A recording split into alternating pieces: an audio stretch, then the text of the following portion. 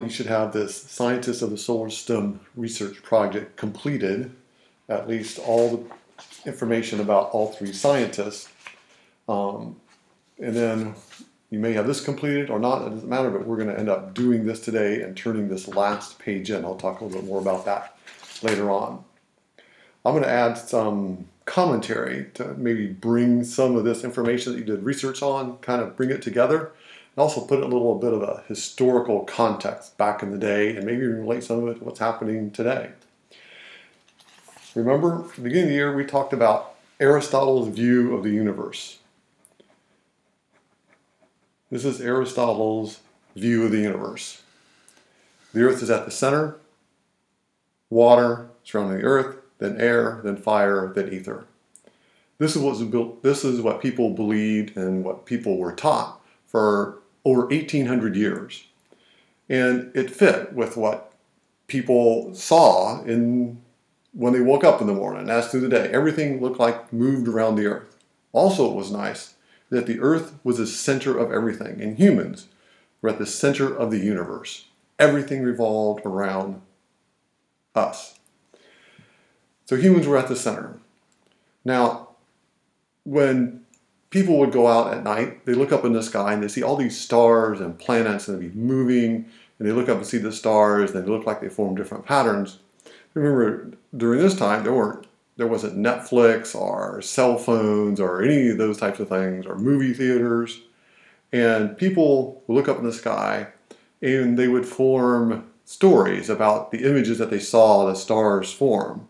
So the nighttime sky was like their movies and their entertainment, and also the political institutions and the social institutions at the time relied on the stars and the positions of planets for calendar information, when to plant crops, when to have specific religious ceremonies, and so on. So the understanding the motion of the stars and the planets was very critical to people at the time. And if you knew how the planets moved and the location of the stars, you had very, very valuable information. So at the time, knowing the location of the stars is kind of analogous to like the tech industry today. The location of the stars and the planets were the high-tech industry of the time. And just like Microsoft and Apple are very carefully guard their tech secrets so nobody else gets them, that's the same thing that was happening back during the 1500s and 1600s.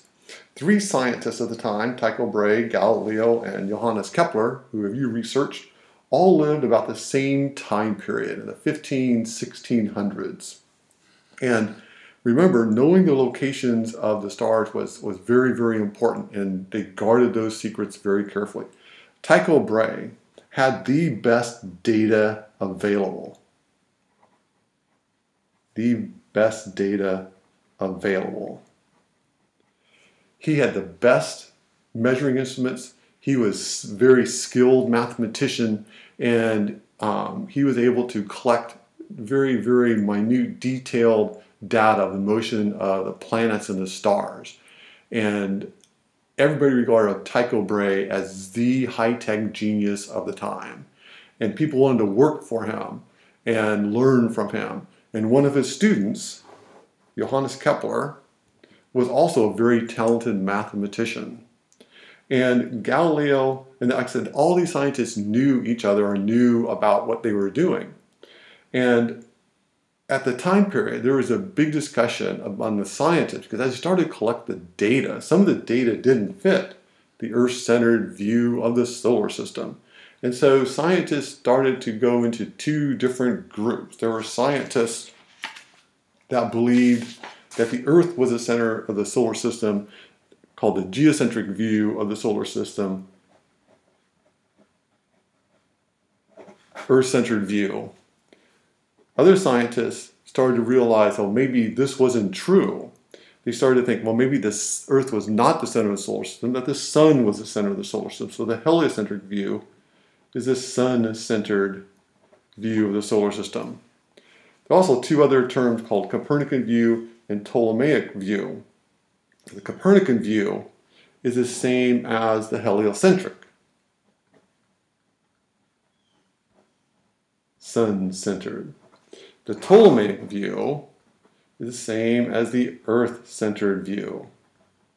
So these terms are used interchangeably: heliocentric and Copernican view, and geocentric and Ptolemaic view. These two are the same, and those two are the same. So as we go through this, I'll use those terms sometimes interchangeably. All right. Let's go back to our discussion about these three scientists.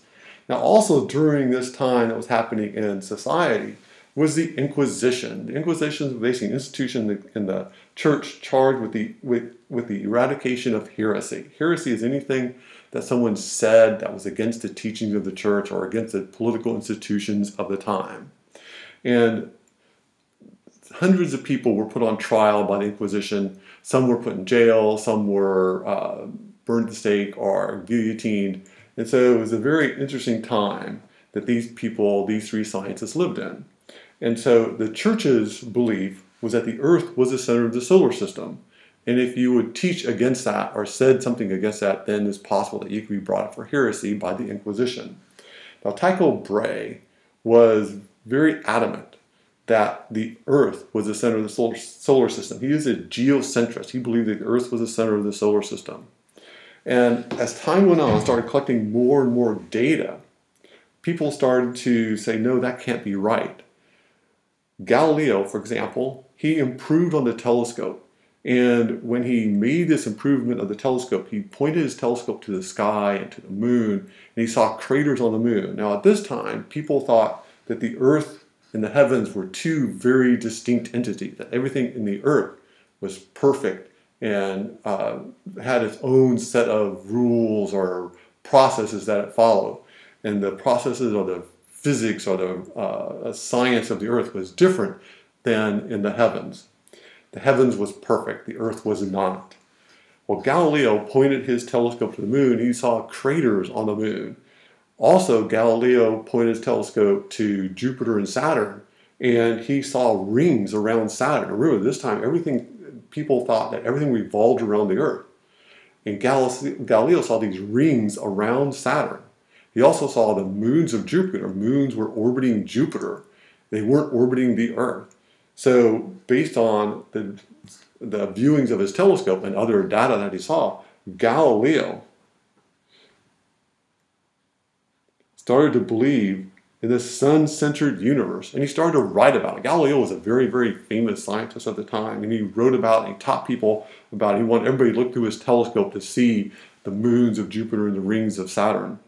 And he started to promote the sun-centered view of the universe. Johannes Kepler was another one that wasn't sure whether it was Earth-centered or sun-centered, but remember, he was a student of Tycho Brahe. Now, Galileo started to publish information about the sun being the center of the universe, and he was put on trial by the Inquisition. And to make a long story short, the church put him on trial actually 2 different times. And Galileo kept saying, no, the sun is the center of the solar system. But he did not want to die or have his head cut off. He kind of enjoyed having his head attached to his body. So he would say, okay, I'm not going to teach this anymore.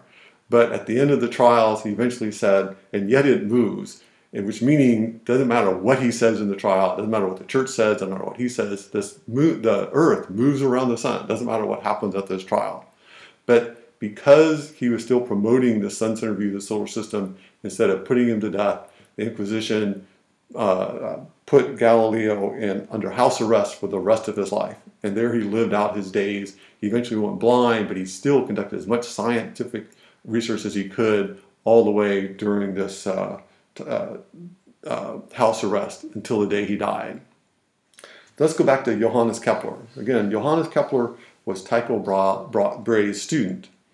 Now, at the time, the social custom of the time is if you go to a party put on by nobility, in which Tycho Brahe was actually part of the noble families of the time, and of course he would go to these social activities, these parties, and he would dance and drink just like everybody else at the time would do. The custom of the time is that you could not leave the party until the host of the party would leave the room.